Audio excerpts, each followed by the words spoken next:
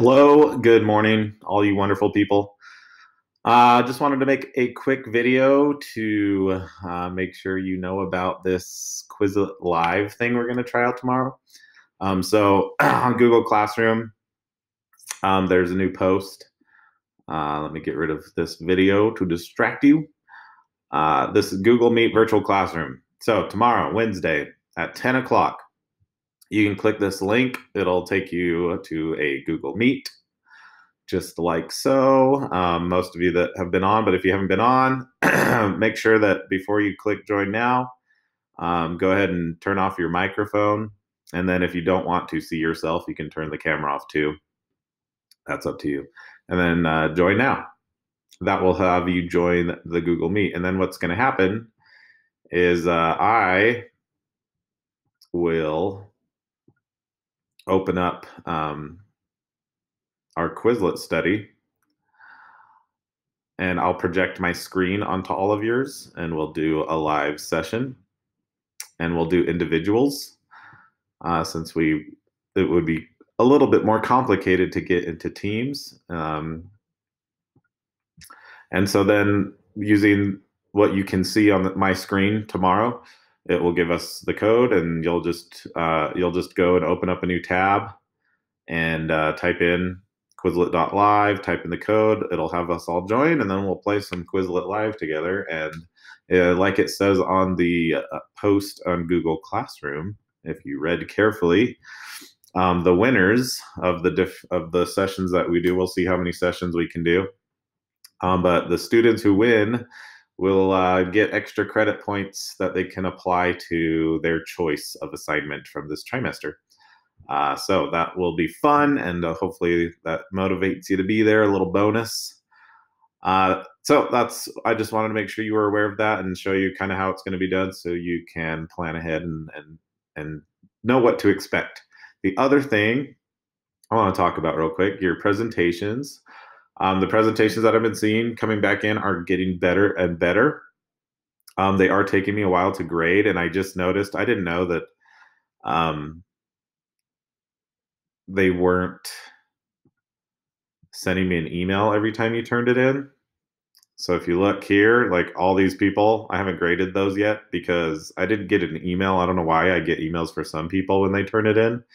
But I realized that I'm not getting emails for everyone that's turning it in. So there's a lot to grade. I'm going to try to get to as many as I can today. But I wanted to say, if you if you watched the video that I posted about the presentation on week 6, and you learned a little, let's say this one, the pollution solutions. If you haven't watched that, please go watch it so that you can do high quality, good work. And if you watch it and you've already turned it in, you can go, I'm not sure what it looks like, but I'm pretty sure if you open up the post, you'll see that it says turned in. And I think over here on the right-hand side, there should be a button that says unsubmit or something like that. Because once you turn it in, it becomes kind of locked so that you can't go in and edit it anymore. But because I'm getting some emails where it says like you're requesting access to it, that's probably because you already turned it in.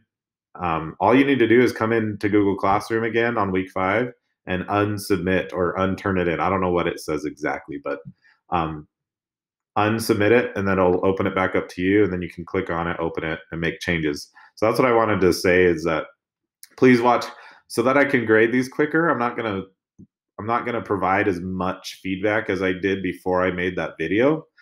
Before I made the video, I was going in and commenting on every slide and telling you exactly what you could do. But since I made that video and that kind of talks about that, I'm probably just gonna say, like, watch the video if I see, and maybe I'll underline some stuff or highlight something that I think you would want to change.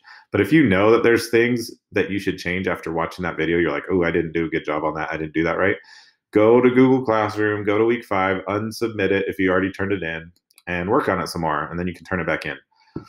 And on that note, since I'm not getting emails, I don't know if when you turn it in, if it says like email teacher, but go ahead and click that so that I get an email. That way I can know for sure to check it. But now that I found out that I'm not getting emails, I will be going through.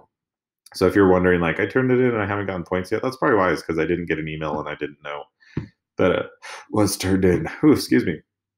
All right, so hope that makes sense and helps a little bit. But yeah, keep working on your presentations. They're looking good. They're getting better. Those of you who have taken them back and changed stuff, definitely improved your presentations. You can change things. I mean, feel free to change it up. If you don't like the format, if you don't like, I know one student changed it completely and did a really good job. You can add slides if you want to add more information that you find that you think is important and interesting and then worth sharing with people. Feel free to change things up. You do not have, we just made this slideshow, this format, just to help you have something to get you started and make it easier. But I mean, if you look, you can change everything and you can add slides. If you just click on a slide and press enter, it'll pop up a new slide. Sorry, I lied. That wasn't right. If you copy and paste it, oh wait, that did pop up a new slide. Yeah, and then you can change it. You can delete all these boxes and add your own text box where you want it. Play around with it. It's great we're learning about ecosystems, but it's also great to learn how to use these things on technology, these slides to create stuff. And on that note, if you're interested, if you haven't done your pollution solutions yet, I know it says pollution, but it's basically ecosystem problems. I was watching a show last night about the national parks, and there's a national park in Florida called the Everglades, and there's a big invasive species, which is the Burmese python. That's a big problem to those ecosystems. The python doesn't have any predators, and it's just reproducing, and its numbers are growing, and they can practically kill everything in that place. So, I mean, they're just destroying those ecosystems. So if you're interested in doing that, if you haven't picked one yet, there you go. All right. I've talked long enough. So don't forget Quizlet Live tomorrow, 10 o'clock. Go to Google Classroom, click the link to join right here. And study up today. Be prepared because winners will get extra credit. And then keep it up working on your presentations. Thanks, guys.